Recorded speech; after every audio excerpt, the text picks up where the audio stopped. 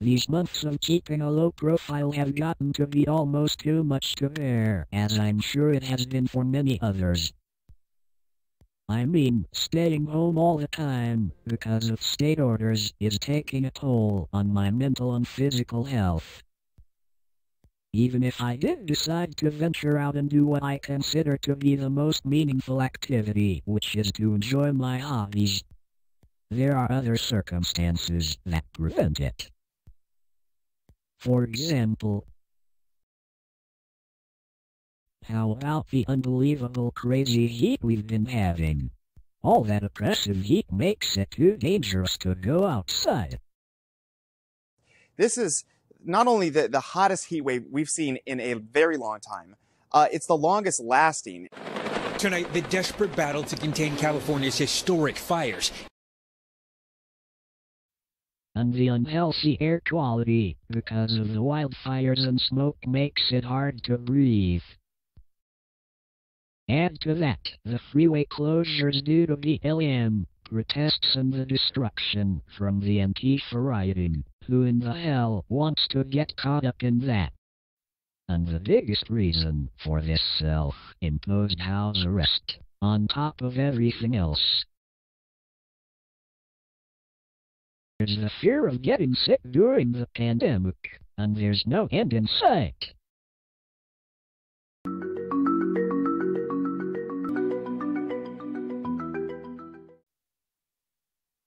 I often think of the possibilities and especially how the days were spent before the horrible year 2020 changed everything. I also think about my large collection of digital cameras.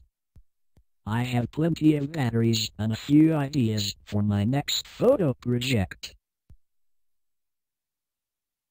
What I really need is a change of scenery and for things to get better.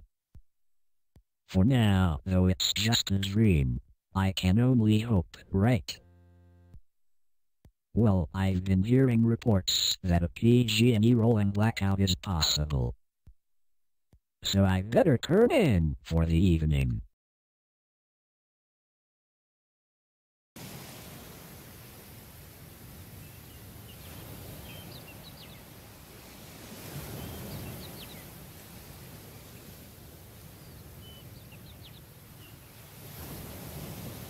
What kind of a scene did I just step into?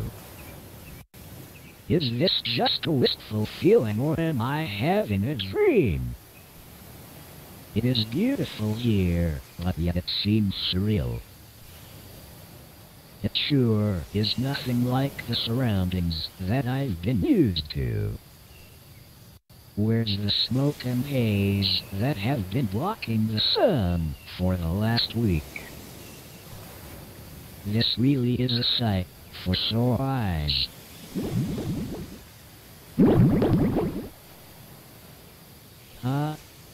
For real? Are you staring at me? What's the matter? Haven't you ever seen a mermaid before? You know, I was looking for inspiration, but now that I'm in this wonderful place, I find myself without even one of my cameras. Well, if it's me you wanted to take pictures of, why don't you just have a good look? Try to remember later and paint a picture. I guess that will do, even though my drawing won't do justice to what I'm seeing now. So tell me, what do they call you? I thought my name was Benjamin, but now I'm told it's Ben too. Why don't you just call me Sugar Daddy? Seeing you sitting on that rock, my gosh, it makes me wish, why couldn't I have been 45 years younger? Well, I have to tell you, Bentu, you are asleep and having a dream. Soon you'll be awake and facing the rest of 2020. This will be just a memory. Bye-bye, Bentu.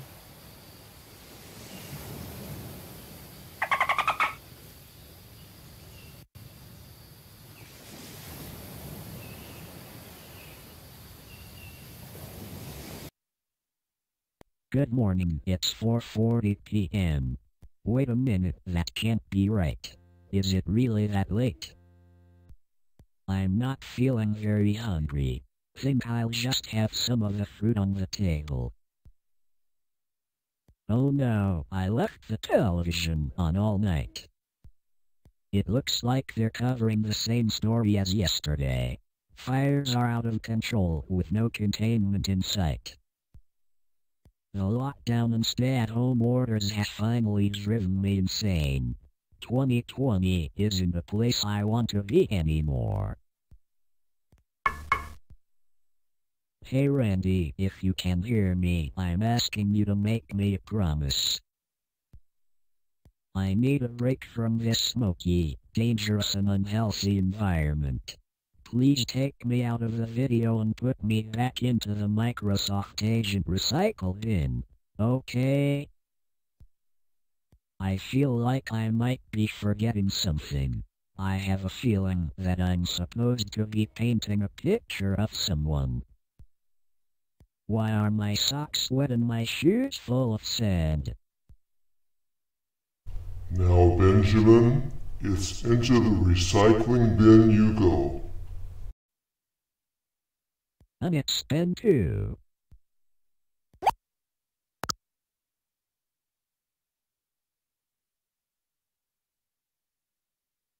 Haven't you ever seen a mermaid before?